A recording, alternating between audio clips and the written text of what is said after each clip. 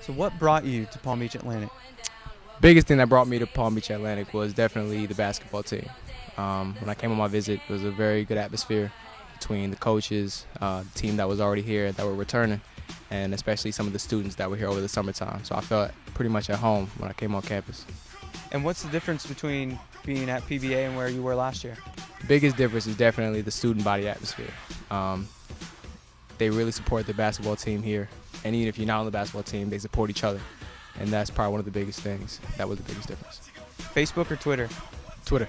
Would you rather beat Eminem in a freestyle rap battle or make a game-winning shot? Make a game-winning shot. Do you have any pre-game rituals? I do. Pray before every game. If you could have dinner with one person, who would it be? Beyonce. Who's your celebrity crush? Beyonce. Would you rather be able to fly or read minds? Fly. What's your favorite cereal? Frosted Flakes. If you didn't play basketball, what sport would you play? Football. Would you rather have Kanye rant about you on Twitter or be the inspiration of a Taylor Swift song? Kanye West.